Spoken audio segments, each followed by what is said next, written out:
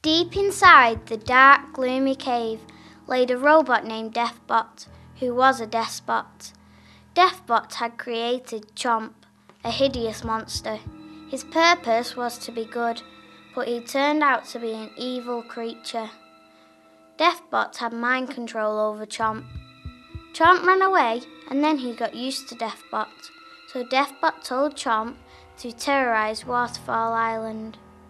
He started to terrorise the poor island villagers.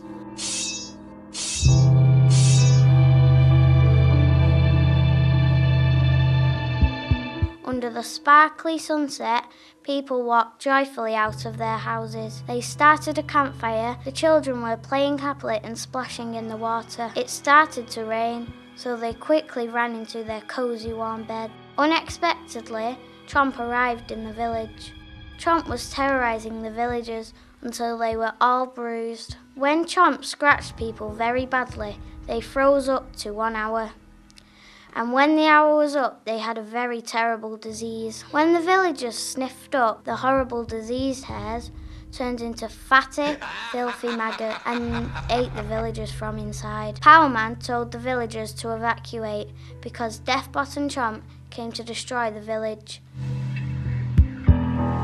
The villagers said, "Who are you?" Power Man replied, "I am Power Man," and then shouted, "Stand back, I'm about to burn the bridge." Suddenly, the bridge exploded into flames. The villagers started crying because they could not go back to Waterfall Island.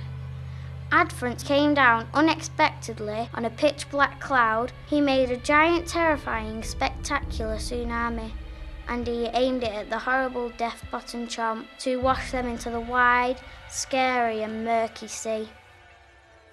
As soon as Adference destroyed the enemies, he went over to Power Man and exclaimed, "You shouldn't have burned your bridges in case you want to go back."